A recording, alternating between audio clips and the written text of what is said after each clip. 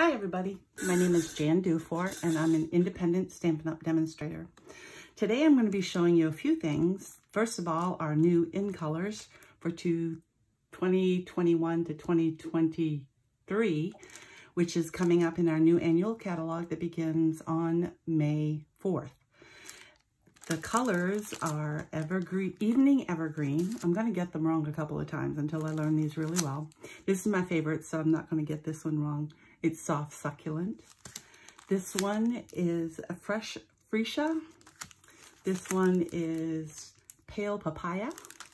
And this one is polished pink. The one I'm going to be doing today for you is using the, the fresh freesia. So I'm going to put these away. The other thing I'm going to be demonstrating is one of our new stamp sets that's going to be available in the new catalog. So it's not available yet. It's called Butterfly Brilliance. It is all one stamp. I'll show it in the Stamparatus because that's what I'm going to be using when I stamp. As you can see, it's all one big stamp. So it stamps a lot of butterflies all at the same time. I have this in here because I haven't cleaned the stamp. And I will be using it again shortly. The other thing I'm going to show you, which is some new brushes that we got in our new mini catalog. And they come, I'm going to get my right ones here. They come 3 together, and I got 2 sets. So I have 6 of them. And I know there's 7 colors in the rainbow, but I use violet and indigo in the same one. So basically I have one for every color in the rainbow, and you can use them in anything in the same color family and it doesn't damage your ink pad or the brush itself. You can wash them off, but I'm too lazy to do that. You can just brush until it's all gone away, and even though it's still stained, it will be fresh when you use it. So we're going to use the new brushes today and 3 of the new colors. So I'm going to start with the palest color, which is the pale papaya, kind of a yellowish color. And I'm going to just make some background color. I don't want a lot of color. These, even though it's a light color, if you just plunk it down, it's going to make a dot. And you don't really want to see that. You want it all blended. So you just do this a couple of times, then very lightly drag it, and then start applying pressure. Now, because pale papaya is such a light color, I'm only gonna stamp off a little bit or pounce off, or whatever you want to call it, so that it doesn't take forever to get some color on here. But I think I'm happy with that. You can always go back, of course. So I'm going to put this away. And think next I'm going to bring in some fresh freesia and tap off. See, it makes a very prominent. And again, I am just barely pulling it on there. And then as you hear the brush make more noise, I am pressing down more. And that way you don't get too much pouncing. And if you do get a little bit of a pounce, it's okay. You can either cover it up with another strand, brush some more color on it. There's usually a way that you can get around getting the color that you don't want on there so much. And then lastly, I'm going to use some soft succulent, which I love. It's a grayish green. It's so pretty. Put this on here. As you can see, it can be a rather prominent color, so I'm going to be very super soft on it at first, and then start pressing in a little bit more. You can make clouds, you can make all kinds of things with this. You can make it very prominent. You can make rainbows with it if you want to by pressing really hard. But I just basically don't want a white sheet of cardstock, which is what I'm doing basically here to cover it up. All right, so once you have that, I want to stamp my butterflies on there. And as you can maybe did not notice, because I didn't show you well enough, I highlighted different butterflies. This one's down at the bottom. This is the one I'm doing now, which is the larger one in the front. But you don't have to pick the large one. As you can see, all of them kind of work. And I did stamp just on basic white, so that'll be the butterfly that I color, and I'll show you how I did that. But I do want some color in the background. I don't want to bring this all the way down because I want to make sure that I get this butterfly in there completely. And some of it being off the page is fine because some of it's going to get cut out. So I'm going to go ahead and find my Memento Black. And as I've shown in possibly other videos, if you've seen them, when there's such fine detail, either in words or in the stamp, I rub rather than pounce on them. I feel like that gives me a more consistent, good result. When you pounce, sometimes you get little areas of more ink than in others, and it can, I don't want to say blobby, but it can be thicker than what you may have wanted. Well, that's a perfectly great stamp. That's why I use the Stamparatus. I know I can always get one. I like my butterfly background ink to be really black, so I do it a second time, and that just makes everything nice and dark. And then if I had misstamped in any of the locations, I could go back and make it better. So as you can see, this is very black. And now I'm going to cover this up because I don't want to clean it off right now. All right, so for my card, I have a 4 1/4 by 11 scored at 5 1/2. And I want this butterfly to be the third layer. So I am actually using a piece of our basic black, and that is cut at 4 by 5 1/4. So that'll be on top of this. And then I want the white, or the basic white with the stamp, to be next. Now, if I just cut this down to the sizes 3 7/8 by 5 1/8, I could, if I cut it off of this side, I'll cut off the butterfly that I want. So what I do, basically, because it's on kind of just a non-size, is I make sure that I get the butterfly that I want without it being cut in the card. So now I know this edge, and I'll save this because it's nicely decorated. So I know that this edge is going to be fine. And I need the size to be 3 7/8. So I'll put 3 7/8 on that and cut off the other side, because it doesn't matter if those butterflies are cut off. I'll do the same thing. I'm going to get rid of some white space here. It doesn't matter if the butterflies are in. I have to decide if I want more of this butterfly to show or more of this butterfly to show. I guess I'll do more of this butterfly showing. So I will cut that off and then measure to be 5 1/8. So we'll do 5 1/8. And that's taking a little bit of the top of the butterfly off, and that's fine. So then I have the correct size for the part that's going on the card. So I'm going to go ahead and adhere with my multi-purpose glue the back of the card. Now, when the normal, or I shouldn't say normal, the most often seen card stacking, if you will, different colors added, is when you leave 1/8 of an inch all the way around. So basically you take your first measurement and subtract 1/4 of an inch, and that leaves it 1/8 of an inch all around. That's what I would say is the most common. Sometimes I like to have uneven borders where I have 1/8 of an inch, and this is only 1/16 of an inch. If you're going to do that, you have to make sure that you're very accurate on your cut.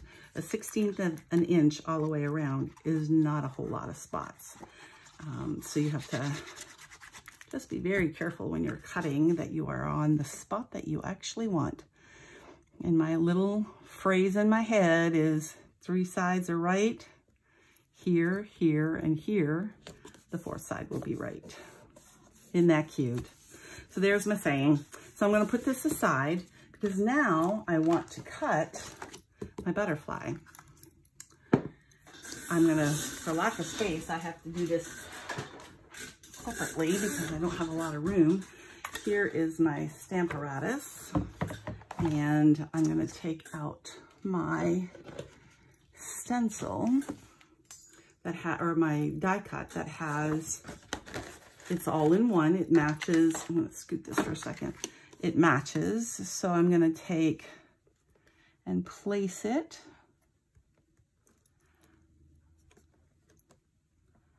I'm gonna come down a little bit here. There's a lot of places to look, so you just kind of work it until you're comfortable with where it's at. I think I'll do it this way. And then make your sandwich. I'll come back over here, make it go through. And of course, this is going to cut out lots of butterflies, which is cool. And then I put them in the case that has all of the stamped butterflies. I'm going to take this off.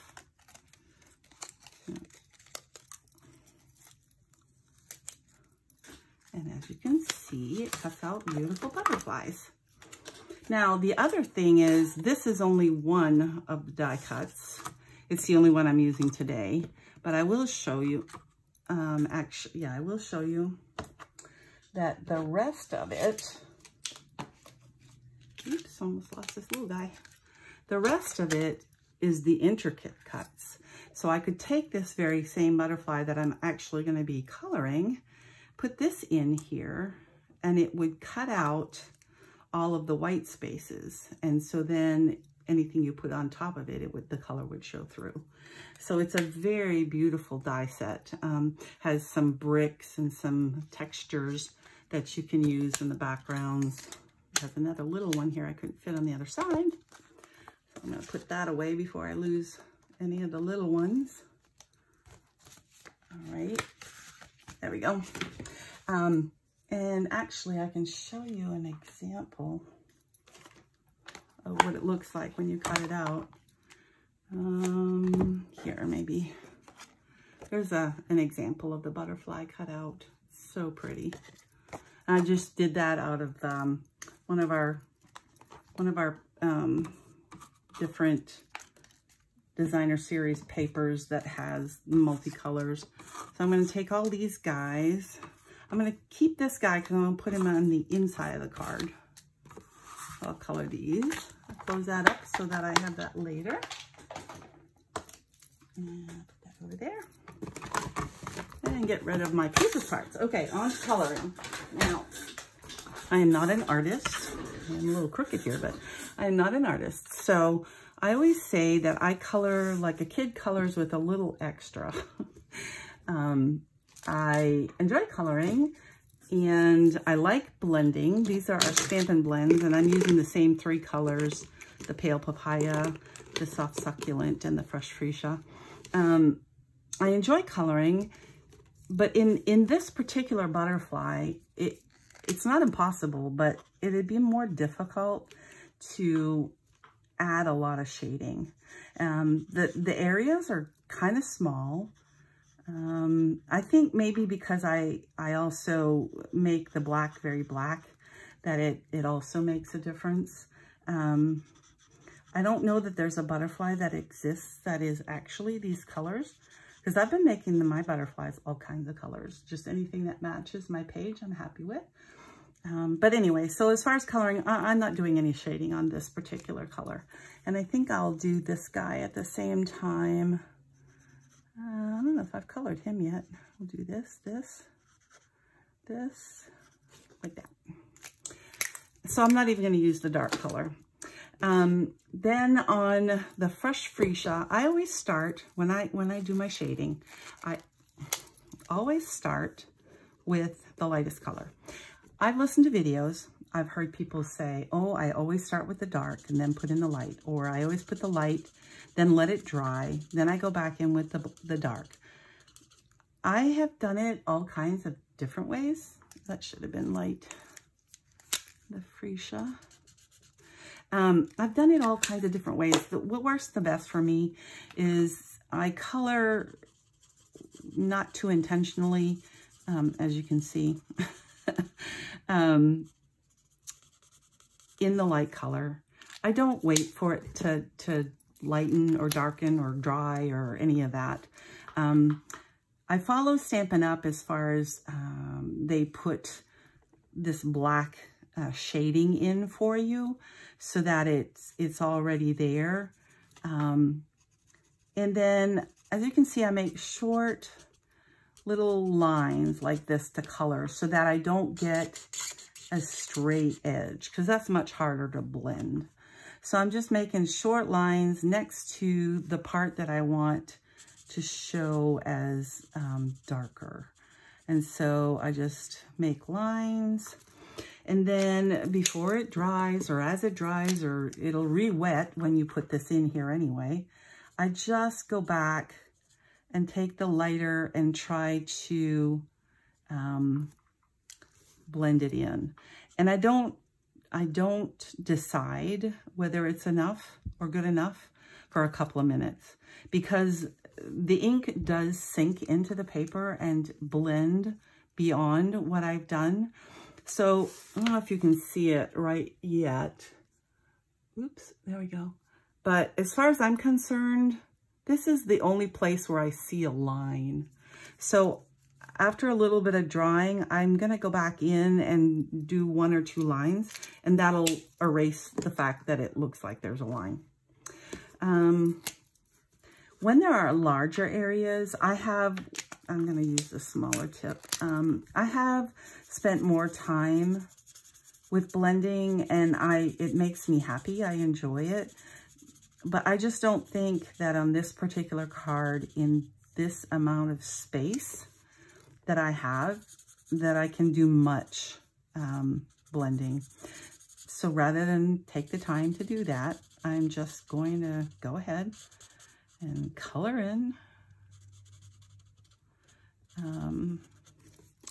And then I'll use the darker one for in here.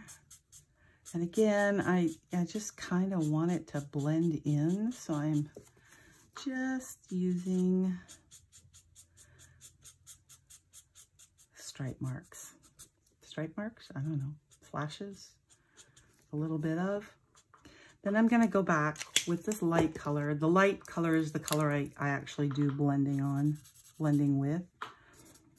And then again, I wait because it will soak into the paper. And I think that creates enough. I'm going to move the light and bring this closer so that you can see some of the blending. Sorry about that phone call. Oops. And then this one, I think I'm just going to add a little bit of, oh no, not fresh freesia, because that's the color of the card. I'm going to use the soft succulent. Some people say some of these really look more like moths, and that's probably true, but they're called beautiful butterflies, or brilliant butterflies, so that's what we're going to go with. And this is just going to be pasted on the inside of the card to give it a little oomph, a little surprise when you open up the card that it has something else in there, which I think is kind of fun. Okay, there they go. And we'll take this card and we'll just bend up the wings a little bit. And you can use, this is actually would probably take a mini dimensional, but we also have these strips of adhesive foam tape. So it's just easier to put one right down the middle. I pull that off. And I put that on top. And then on the inside, we're going to use a, well, maybe we're going to use, let me grab a sheet. I didn't take one out. I usually put a white on the inside, simply because this is light enough you could write on it. But I just think people prefer to write on white. So I'm gonna just put that right here. Better yet, we didn't put the phrase on the front, but I wanted to glue this down so it has a second to dry. Used and made a lot of cards. My glue's getting down there.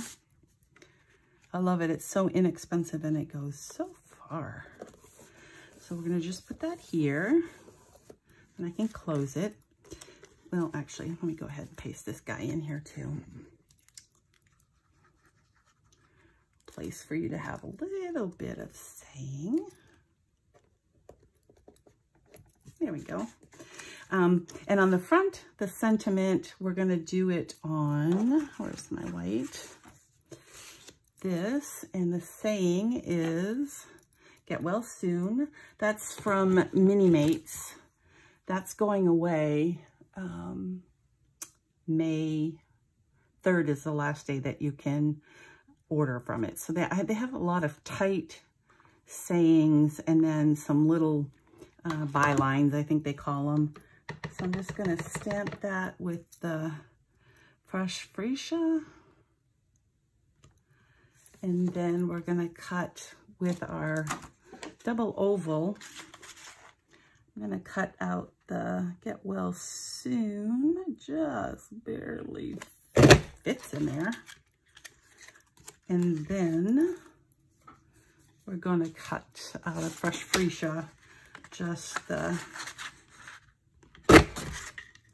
larger one with the scallop edge. And then I'm going to apply glue or monoadhesive on this. And then I'll pop up the other ones so that they kind of coordinate together with the pop-up.